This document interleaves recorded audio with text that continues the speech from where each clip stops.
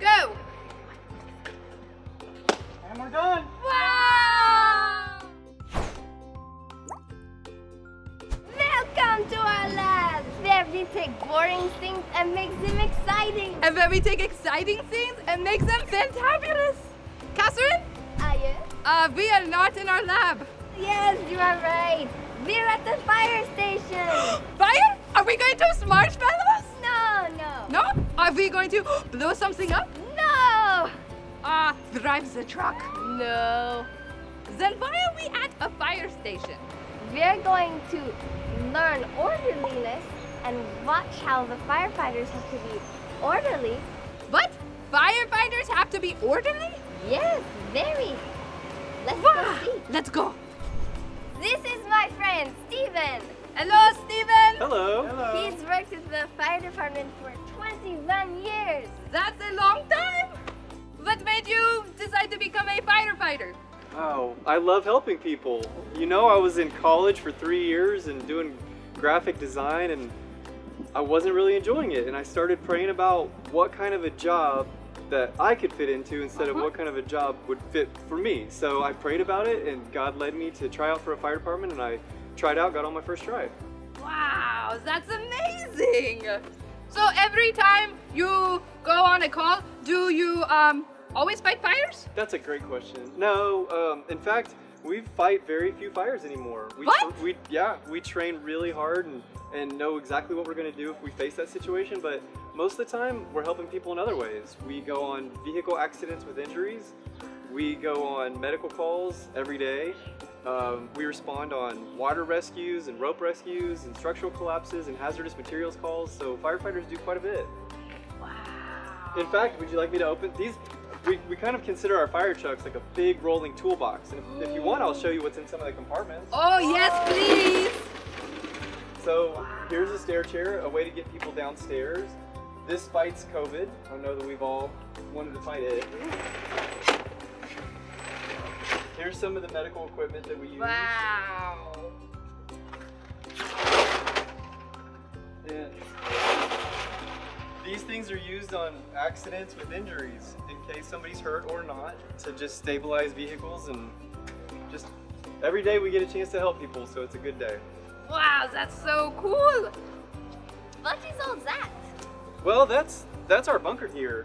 So when we do have to fight fires, you know, fire is really dangerous. It's hot, can burn you, and the smoke is equally as dangerous. People don't know that. We teach kids, if your house is on fire, crawl out of the house. Well, even us firefighters, we wear an air pack so that we can breathe in air, but we still crawl into fires. But the bunker gear protects us too. It protects us from hazardous materials, the heat, the smoke, and a lot of different things that we can face, including germs. And so, but we have to get to put it on very quickly. Like, we learn to put it on efficiently. I mean, just like everything has its place on a fire truck, we have to know how to use our equipment quickly and effectively. So this is Cade. Hello, Cade. Hello. Cade's been here for just about a year, and he's really good at putting his gear on, because we have to put it on in 1 minute and 20 seconds or less, so that we're ready to fight a fire as soon as we face it. Whenever you guys tell me to go, I will go. Okay, I'm going to time it. Go.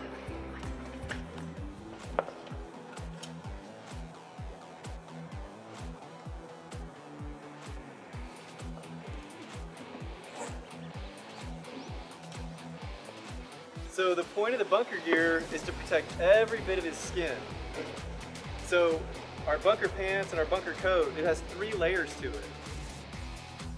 So there's a thermal layer to stop the heat from burning us. There's a chemical barrier to stop any hazardous chemicals from getting to us. And then there's also that outer shell that just kind of keeps us from getting scratched or abrasions.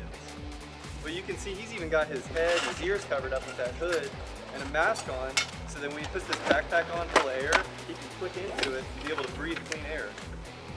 And as you notice, just so that we stay a little quicker and more efficient, he keeps his boots in his pants. So you just step right into your boots, pull your pants right up. And he did that really fast.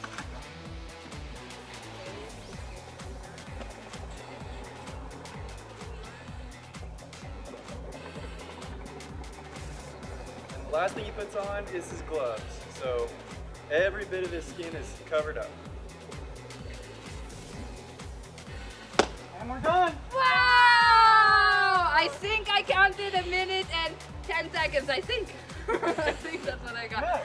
Wow, so you have to do that whenever the bell alarm thing goes off? Yes. Fast as we can. That is amazing. So I bet that when you come back from a call that you're like really hot and really tired and you just throw everything into the truck, right? Though that might be tempting, that's not what's best. Oh. Because we need to remain orderly, we need to remain organized, and it may be a matter of life and death, everything has to go back into its place. So when he puts his gear off, he puts it back into an orderly way.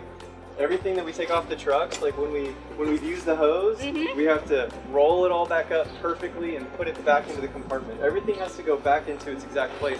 Partly because we never know when we're going to get the next call, and partly because tomorrow it's going to be a whole new shift of guys, and they have to know that what's on the truck is where it's supposed to be. Wow, so you guys, firefighters, are super, super, super orderly. But I'm just a kid. I don't have gear like that and a giant truck to put all my tools in. Yeah, you don't have gear like that, but you have shorts and you have shirts and you have socks and shoes. That's kind of like your gear. And you don't have a super amazing truck with all these tools, but you have your pencils, your pens, your school books, you have your backpack. And those are things that, like, have you ever had you've been trying to get ready and you cannot find your sock or your shoe or your backpack? Yes. And how long did it take you to find it? A long.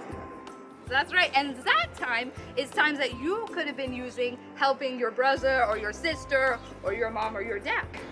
So orderliness is very important for everyone. That is true. Wow, firefighters are very orderly. Yeah, we can learn a lot from them. Go grab your shoes and we're gonna put them in a big pile. And we are going to have one person go and like stand by the pile. They have to try to deal out everybody's shoes to that person. And we're gonna see how long it takes them to get all their shoes out to the right people. After that, then you're gonna have everybody go and help that one person. And then let's see how fast that'll go. It'll probably go a lot faster. I think so. Can you imagine if piranhas had legs or if cows had wings? That would be super weird and I think a little bit scary. Thankfully, he did not do that. So you're gonna go and print these papers off and hang them somewhere. And then you're gonna cut all of these pieces of paper out and you get to pick, see if your memory is correct, pick when God created these certain animals, because God created everything very orderly and very specifically with specific purposes. And so let's see how your memory is.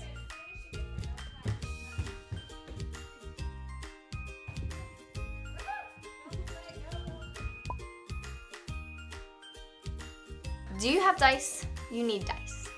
Because you are gonna play a really fun game. Okay, she got a 5. So 5 is run in a circle. Then it's my turn. And I got a 2. Jump so up that's and down. jump up and down. So I'm gonna jump up and down. Then you roll. A 1. Clap your hands.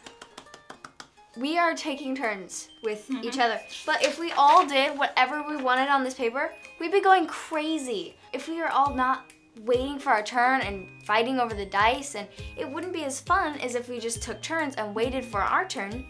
Orderliness, you have to take your turn so things to be done well, and it makes the game a whole lot funner if you're like sharing. Have you ever wanted to be super cool? Well, today you get to be super cool. You get to be a ninja. So what you're gonna do is stand everyone in a circle and you put your hands in kind of like a fish and you go 1, 2, 3, ninja. And when you say ninja, everyone jumps out of the circle. You wanna jump as far as you can and you're going to put your arms in a super cool position like wah. Now you can play one of 2 ways. You can either play ninja with your hands or ninja with your feet. Either way works great. So what you're gonna do is you have to pick a person who's going to start. That person, if you're playing with your hands, has to hit one of the other person's hands. Okay, but you aim it. So you can't move, okay? Until, like if you're dodging. So if I go to hit her hand, she's out. Her one hand's out. She can't use it anymore. But if when I go to hit it, she moves her hand, I have to freeze where I am. She has to freeze where she is. Now the problem is, if it's her turn, I have to be super, super careful because she could hit my hand.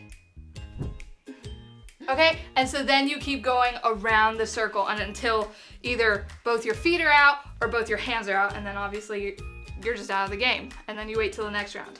But this game, if you aren't paying attention, you're gonna get out. And the problem is, sometimes if people aren't paying attention, then you have multiple people playing and you're watching them go, and then all of a sudden the person beside you is like, oh, it's my turn. And then they hit your hand and you're like, wait a minute, I wasn't out. So you have to be orderly and take your turn, otherwise it becomes chaotic and crazy and it doesn't become fun anymore. So we've enjoyed doing Orderliness with you, and have fun being super cool and a ninja, and we will see you later. Bye. Bye.